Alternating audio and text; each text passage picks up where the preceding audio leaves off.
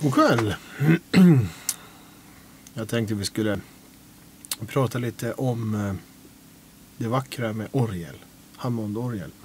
Tyvärr så kan jag inte representera det sanna Hammond-orgel-ljudet just nu då, med tanke på den här färgglada brädan som ligger framför mig. Men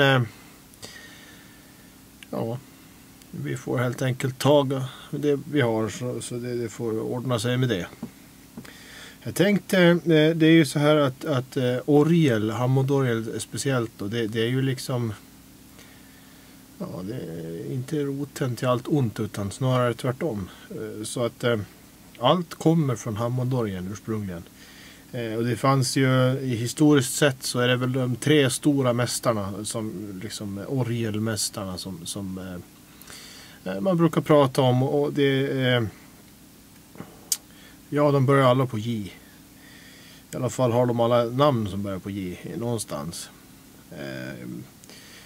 Bach, Johann Sebastian Bach, Jimmy Smith och John Lord.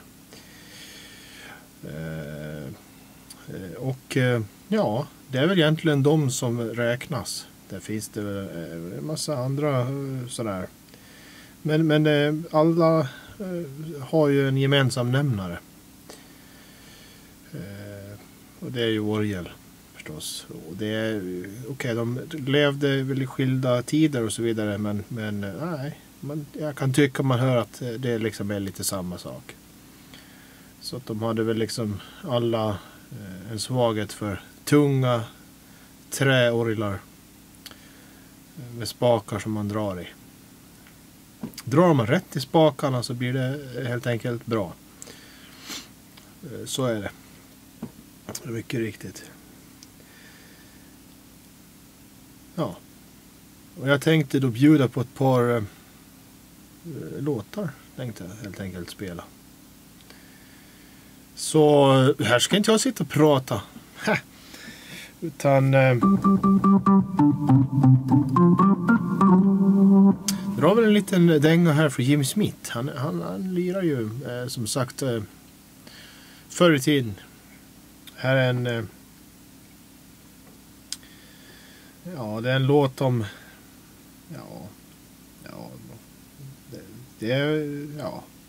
det handlar väl om att vara på en bondgård, ska jag tro. Ja, något åt det hållet. Back to the Chicken Shack heter den.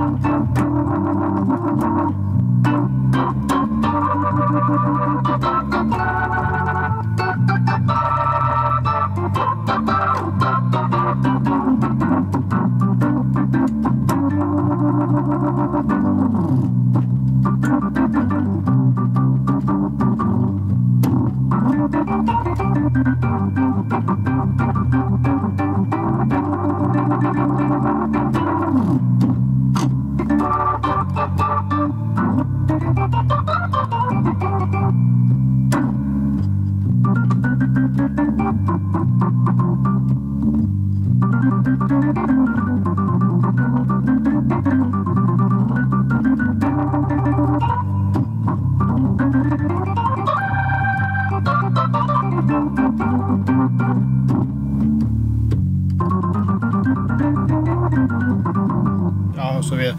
Så brukar de hålla på sådär ett par timmar. Och det brukar helt enkelt bli bättre och bättre. Men vi ska inte hålla på med den. Det finns, han har ju mycket djurlåtar, den här Jimmy Smith. Vet ni.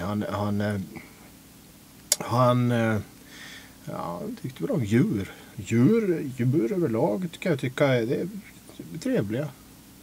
Visst, jag har själv haft ett par under åren. En katt har jag haft faktiskt i alla fall. Ja, det kan man räkna dit. Och han har skrivit en låt om en katt också faktiskt. Och den heter The Cat. En trevlig melodi. Den går i F. Så konstigt nog går väldigt många orgellåtar i F. I alla fall några stycken. Ja, The Cat. Lazy är ju en bra melodi från Deep Purple. Bra orkester. Jovars, The Cat. Jag kan spela lite på den. Vi ska justera. Så häst och fint sådär.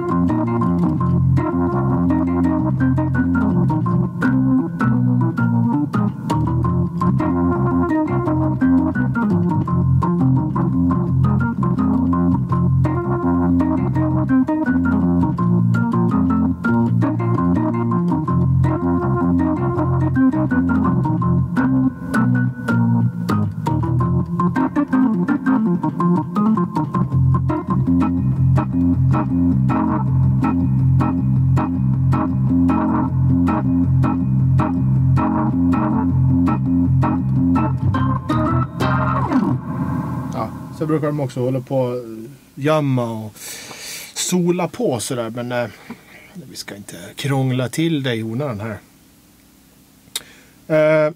Bach var vi inne på. Bach han spelar ju mycket orgel som bekant. Han lirar nästan bara orgel. Han var jävel på orgel. Ja, man har hört i alla fall. Det är väl inte så många idag levande som har hört Bach spela orgel. Det var ju trots allt ett par hundra år sedan han levde med råge. Det måste ju ha varit svårt på den tiden kan jag tänka. Eftersom man inte hade någonting och man kunde liksom inte bara stöpsla i orgeln och köra.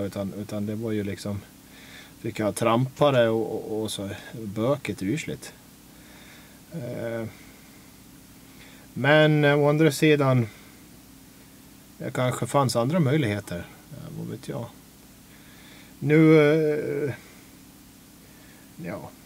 men vi struntar i Bach tror jag. Han så krångligt. Han är bra. Ja, han var bra. Sägs det. Däremot så John Lord, han var här i Dalarna för några år sedan. Jag var själv inte och såg han faktiskt, konstigt nog. Nu var han väl här i någon form av, det var väl ett sammanhang som kanske var mindre roligt så. Det lät väl vara, ja. Men han var rätt flink han i fingrarna. Han hade också det här med bra ljud. Det är viktigt. Bra, han spelar högt. Jävligt högt spelar han. Det är bra. Det är bra. Jag har fått lära mig under årens lopp att det ska spelas högt om man ska spela orgel. Ha!